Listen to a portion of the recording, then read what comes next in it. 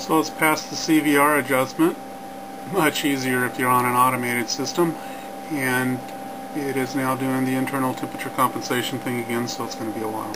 Now if a person wanted to, they could go, and you probably should for the greatest accuracy, you could use another banana connector and take those two straps off that are between the high and the low and the sensing posts. Then you'd run a second BNC cable down to, for example, a T, and then your BNC cables would come into either side of the T, so you'd be sensing the voltage right there, because your sense, there's almost no voltage drop because it's not carrying any load, and you would get an even better voltage calibration. On some of the scopes, especially the 700s and the 500s, you would be doing the voltage calibration on every one of these channels. You start out on channel 2, then you move to 1, 2, 3, and 4, and it takes a lot of time. There's a lot of changing on this particular scope. It's a very simple procedure. You don't even have to be using your multimeter up there. So this scope's a real easy one. Again, on some scopes it's much more of a hassle to even get through your voltage reference calibration. And in fact, if you do have to use the multimeter, if you have to do measurements, and so you're using the multimeter, you'll be using, instead of the sense there, you'll be using a BNC connector, your inputs on your multimeter. That'll come down to the very T that I was talking about, and so you'd have your voltage reference coming in one side, the multimeter looking at that voltage on the other side, and it would be helping the scope to determine what the correct adjustment is and how much error there is, and verifying the settings. But with the 600 series, since it's not quite as accurate on the vertical scale, it doesn't quite need that level of accuracy, and this voltage reference, even single lead, is a very accurate voltage reference, and that's considered to be good enough with this scope. Okay, Probe Comp Cal. They give you a part number. Good luck finding that part number. I don't think you will, but you'll see that it's actually a very simple part. BNC, a couple of alligator clips. Make sure that your red lead or the non-grounded lead goes to your signal, or it'll fail this. And I'll press the enter and we can watch what it does. Oh, Shazam.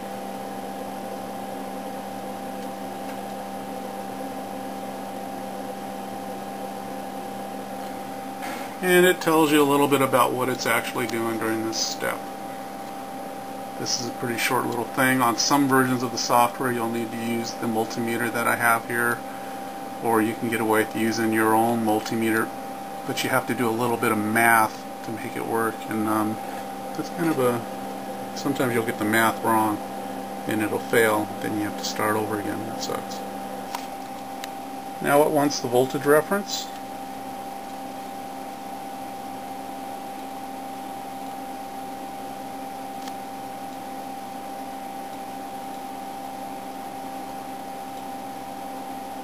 And I think it passed. Yeah, it's going to high frequency cal now. Alright, now this is interesting. So now we're at high frequency cal. It's no longer going to be interested in the DMM, which it wasn't at all in this time, or the voltage reference, but we do need to leave them on in case it checks to see if they're there. I don't think it does actually. You could probably turn them off at this point. It wouldn't make a difference. But we can see our frequency generator is set up. Scope seeing something, and press the button, and just like that it's giving you the signals that it expects to see. You're not having to screw around with a little dial on your signal generators and a little scope mainframe, not the scope, but the mainframe that holds your SG504 and 505 and your PG506, which you don't generally need to use the PG506 with this. And so this is the way it goes for this part of the procedure. It's just going to be, eventually it's going to tell me to move on to another channel. So long as it says it's passing up here, I'm a happy camper. Upper right, I don't know if you can see it or not, I can't. But as long as it says passing, everything's totally cool. When it stops telling you that it's passed and it says failing, then you might as well back up. You can interrupt the procedure with the F2 key back up, restart a section. Sometimes you just blow it and your setup's wrong, or you don't have a connector tight or something goofy. But first time you calibrate a scope that's worth $3,000 or $4,000 and it's not working for you, your setup's not wrong, something's crashing, believe me, by the end of the day you'll be on pins and needles, and it can take, especially if it's manual, it can take you 6 hours to do a calibration on something like this. Although if it's taken 6 hours, there's probably a problem. Once you get it down for a particular model, it's probably only going to take you a couple of hours. But you have to have the right stuff, and you have to figure out the software. If it's automated, it's a much steeper learning curve. I could never tell you what all's going on or how to set your stuff up on a video, because I mean, I had to take pages and pages of notes to get the hardware to work with the software, and that's kind of, I think, how tech likes it. Alright, I'll let this thing proceed until something else interesting happens, and then I'll turn the camera back on. Sometimes when I'm doing interleave or tests that require that I have more than one channel getting signal off the signal generator, I'll break this little guy out. It works okay for interleave, but it doesn't work too well if you're like calibrating a single channel. But it's basically a four-way power divider. I think that's what it was. A power divider. Then I got terminations on these. Are 12-volt relays, high-frequency relays, good probably to like 18 gigahertz, something like that. And so basically what happens is no matter how many channels I have attached, it sees the same load here. A power divider typically expects on every input a specific resistance, or it's not going to work. It's not going to do what it's supposed to do, which is evenly divide the power. Phase seems to be good enough with this for the scope. So it just gives you a little design concept, pretty straightforward. With some of the scopes you got, like if you're doing a 1 gigahertz scope where I'm telling you it could take you 6 hours, 8 hours, you might not even get through it. You're changing your Y leads to the various channels, all the combinations, 1,000 times during the course of a day. It's just insane how much you're doing it. One of the things that's nice about the automated system is that when it needs a different amplitude or a different frequency, it just simply does it. Whereas when you're doing the manual calibration, you'll get on-screen instructions, and you have to find the correct setting on your equipment to give the signal it's asking for, and sometimes there's misunderstandings, especially as fatigue sets in. With this, it just simply tells it what it's looking for, and it finds what it's looking for. Sometimes it's a literal setting, other times it's just an adjustment setting. It has to find a signal that meets the criterion that the software expects, and it does that. So, I mean, you can see how many transitions are occurring. While if you're doing a manual system, every single one of those you'd be manually inputting, and so instead of what you've just seen in the last 5 or 6 seconds, or 15-20 seconds, it would have easily, this amount of time would have been several minutes, because you're making all these different frequency adjustments. So it's pretty nice if you got a frequency generator that's automated with this. But even still, even if you don't have a fully automated system, you could do manual key entry for much of this, and it'd be a lot faster than trying to do using the old SG503 or the SG504. Now the skew cals.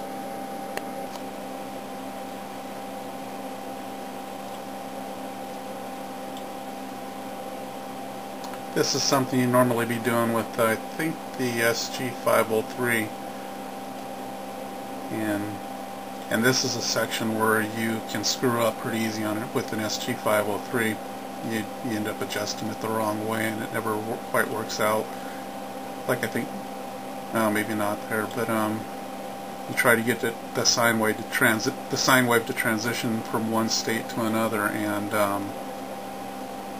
sometimes you just simply get the adjustment wrong and it fails, and you have to start that section over. But this is a quick section, especially if it's automated. This is the skew cal where you're doing multiple channels. You have to make sure that the two channels are active from your signal source with the splitter T, or like I'm using this little doohickey here. If you get lost, you can look at the trace colors and know that, like for example, the white trace is channel 1 and the green trace is channel 2, so it must be expecting channels 1 and 2. That don't always work though, sometimes it changes after the fact. So let's get it to do something and see what happens.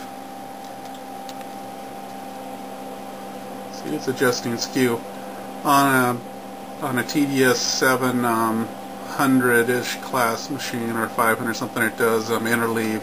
This is a much more drawn out procedure. Now it's telling me to go channel 1 and channel 3. So I turn off channel 2, go to 3, and I tell it to go for it. Glitch trigger cal, let's do what it says, channel 1. I think this is a fast one. P&P latency cal, this is that one I was telling you about where you use SG503 and it's real easy to screw up on. Let's see how it flipped from one side to the other. You're doing that manually with the SG503 and sometimes it doesn't work out for you. Okay, I think this means victory. Let me flip that switch forward. I didn't see any fail come up on the screen. And so if I go shift utility, everything shows pass down there, so it looks like the scope is calibrated. Notice that a fair amount of time went by. So if you waited to the end and you saw this video all the way to the end, I'll give you a little tip. The reason why there's so much time passage is because I had a failure on channel 3, 101 millivolt, 500 megahertz. It failed, and so what I did was I interrupted the procedure at that point, ran, and that was in the high frequency section, ran the signal path compensation routine, and then redid the high frequency section, and it passed. And that's just kind of one of those little tricks that there's no rule that says that if you're doing a long procedure you can't stop in the middle somewhere, as long as you're not in between channels, and run the signal path compensation. And what was going on is the room in my house is not temperature, it's not controlled like a lab would be, and because of that it started getting hot in here, and I was wondering if that was going to be a problem, and sure enough it was. It sure beats knowing that you can do that little SPC trick as opposed to having to take this thing apart, disassemble, get your mag position board out and start screwing with it, when in reality it was just a calibration thing, probably a temperature drift in the room. I hope you enjoyed the video. I don't think, as far as a do-it-yourself calibration system, you'll find information like this anywhere else. So I hope you enjoyed it. Kind of proprietary stuff for me and my hobby.